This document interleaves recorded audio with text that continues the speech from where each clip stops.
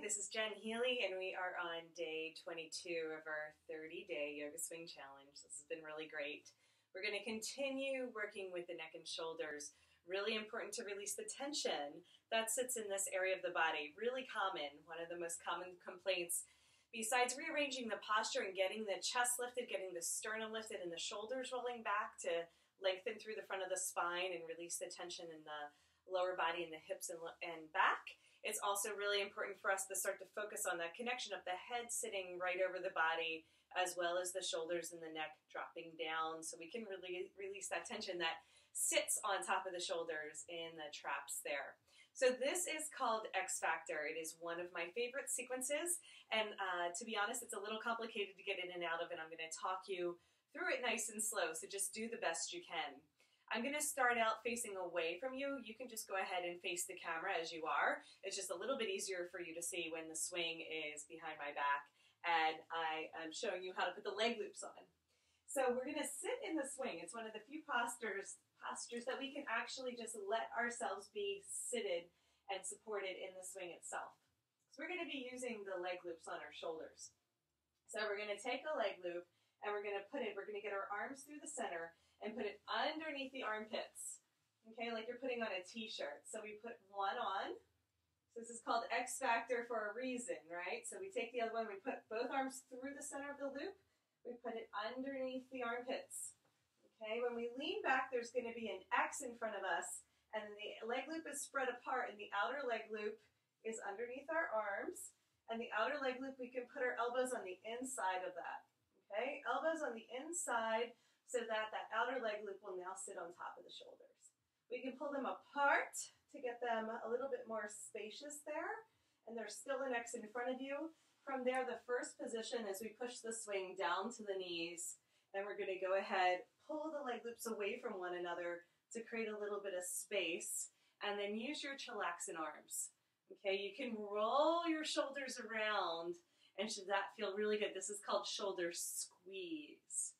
Okay, so the swing is at my knees, I'm pushing my hips towards the sky, and I'm pressing back into the leg loops strongly.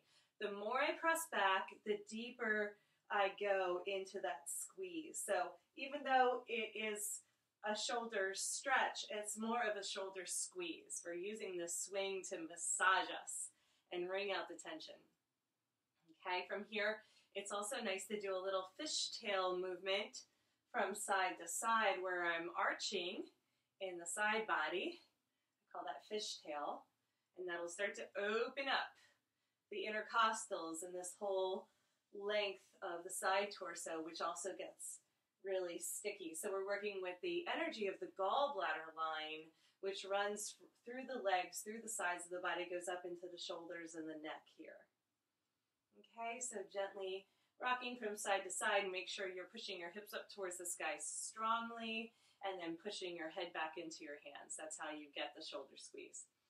Okay, so now moving on to step 2, a little bit harder. We reach around and we grab for the swing itself. We're going to pull it above our bum, so it's along the top of the waist there, okay? So we push the swing away and we kick up. We use our core to wrap our legs wide and around. Okay, so the swing is hitting the inner thighs, and then the feet are hooked in front. Now from there, just sink your hips down towards the earth, tuck your chin into your chest, and pull the back of the neck up towards the sky.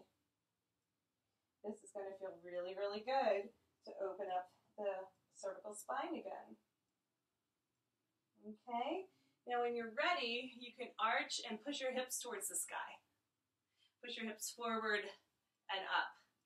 Okay, now from here, this might be as far as you go, which is totally fine. If you want to go a little bit further, you're going to reach up and grab for the top of the swing. Grab for the top of the outer leg loop, push your legs straight, and then pull yourself straight up and down. You have to kind of adjust the leg loops into a sweet spot by pulling them up. And now you're staying arched, your legs are straight, and you can release your hands down towards the ground. It is so amazing. Now this is when gravity becomes our best friend and is doing all the work for us. We get to just hang out and get the benefits of it. So the X is what's creating the squeeze on top of the shoulders, And then I like to gently rock my head from side to side. So I'm looking over the opposite shoulder. And then I can rock my ear to the shoulder. So 2 different stretches. You can play with what feels good for you. When you're ready to come out, you basically just sink your hips down, bring your hands back into chillaxing, go back to that second pose where we're curling up into a ball and pulling our chin into our chest. Okay? And then when you're ready, you can hold on and gently bring your legs wide and come to sit.